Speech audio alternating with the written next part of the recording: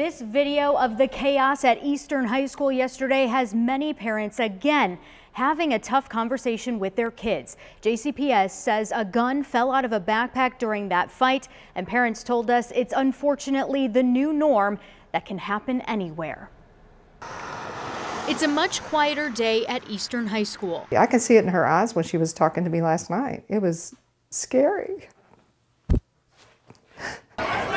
Dora McKnight's granddaughter was in her lunch period Monday when the fight broke out. She was in the bathroom about 10 feet away or so from all the commotion, and when she came out, everybody was panicked and running. And when I got home, I saw the massive hysteria, you know, that the lunchroom was going under. Another night, another tough conversation about safety.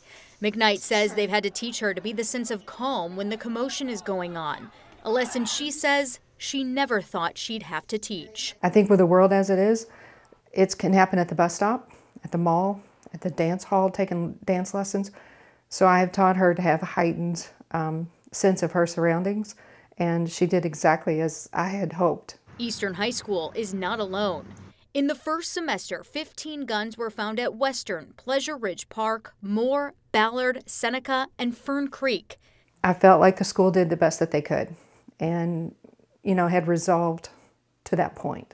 Last January, the board passed a nearly $7.3 million school security plan, which included school safety administrators, officers, and monitors. Board members say the response at Eastern on Monday shows that new plan is working. We had a school safety administrator there. We had informed, competent, trained adults who immediately responded to the situation and prevented a worse situation from happening. James Craig represents District 3, which Eastern High is in.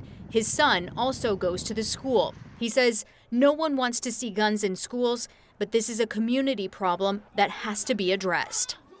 So long as guns are so widely accessible in Louisville, they're going to show up inside of JCPS. We just need to be prepared and know how to deal with the situation when it happens. Photojournalist Jeff Gordon helping me with that story today. Many parents have also suggested installing metal detectors. Craig says they talked about that at the meeting in December, and the district is evaluating whether it needs metal detectors or should have them in the schools.